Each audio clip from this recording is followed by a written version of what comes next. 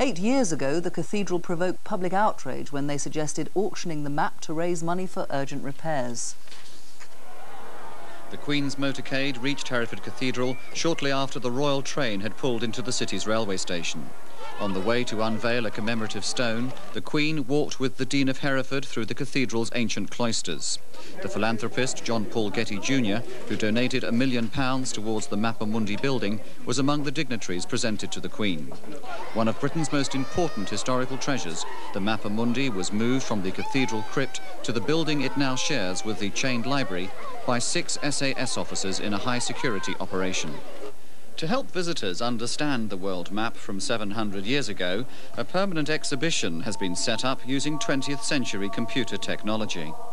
It is a visualization of medieval knowledge in a Christian framework.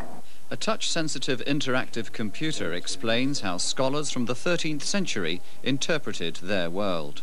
And basically you can keep accessing the information at the pace that you want to access it, in whatever order you like, so you create your own text really, and you look at the bits that you're interested in, so that by the time you get to see Mappa, you actually understand and have a personal relationship with what you want to see. It works really well.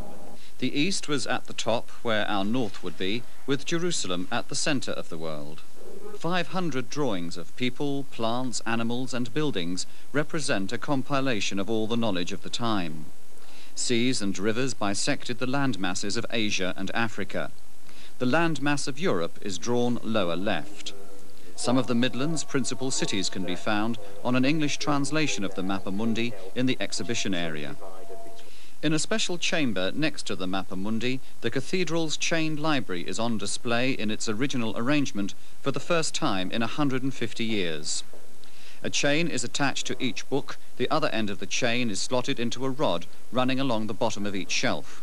There's a lock at the end of each section.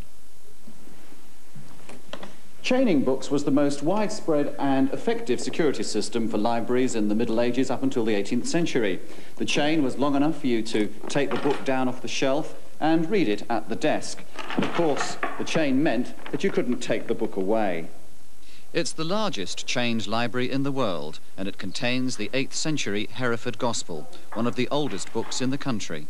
So here we have 1,500 books still on their original 17th century presses, housing the cathedral library down the ages. Of course, the books go right back to the Saxon times, and so it's really perhaps one of the most undisturbed cathedral libraries anywhere in the world.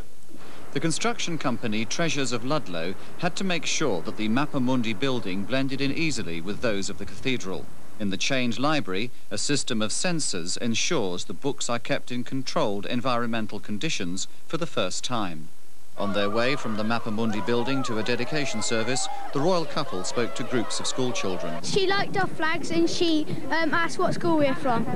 There was time for another royal walkabout before Hereford presented its parting gift, a salmon caught locally in the River Wye.